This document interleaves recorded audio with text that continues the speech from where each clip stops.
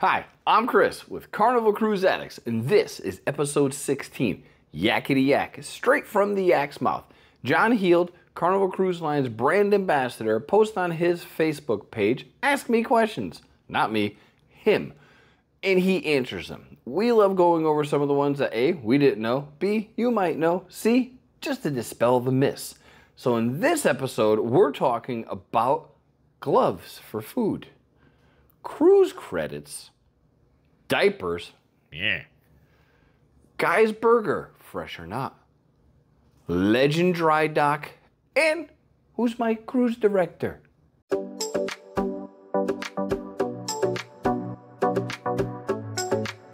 All right, question one.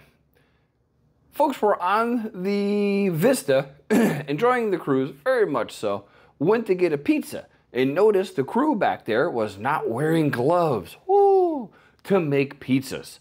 Why not? These folks themselves actually worked in food service, and wherever they work, they were required to wear gloves. John's response, it is not a requirement of the chefs making pizza.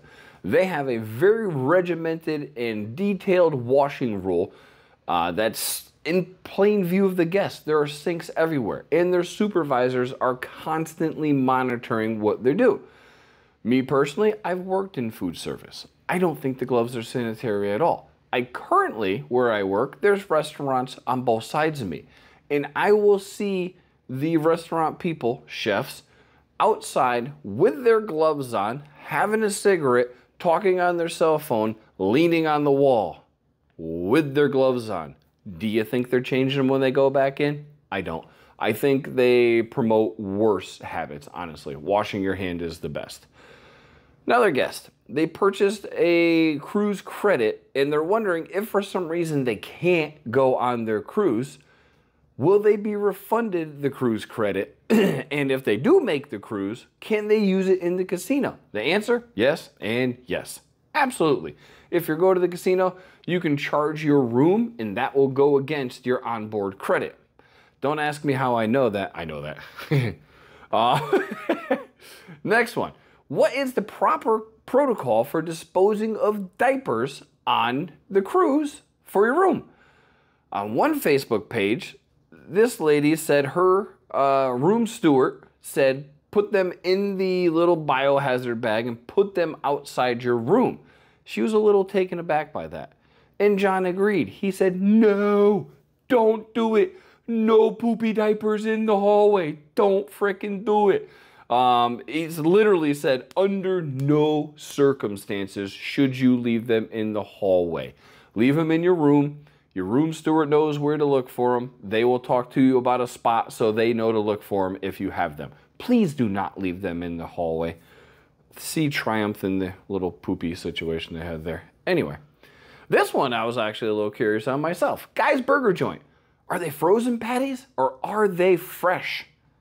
John's answer, they're fresh. They are quite literally fresh. They take them out, they boil them up, they put them on the grill, and you eat them. Deliciously, by the way.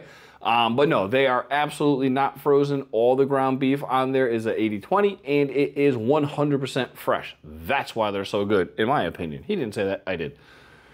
Next one, Legend. Will it be going into dry dock next month? Answer, yes. It is scheduled for dry dock on April 27th. So that's when it goes in. He's going to update everybody as the details come out. But yes, it is absolutely scheduled for dry dock. And this is a cool one too. How do I know what the cruise director is on my ship? There's a link. It is HTTP. No, I'm just kidding. We'll put it in the description below. It's long. But he did say, I wouldn't say take it with a grain of salt, but things change. You know, these are people that have lives as well, so something may happen. They may have to jump ship quite literally and bring in a new CD. So use it as a pretty good guideline, but things change. Don't get on the cruise and go, why are they not here? This said it was supposed to be here. We all have lives. Things change.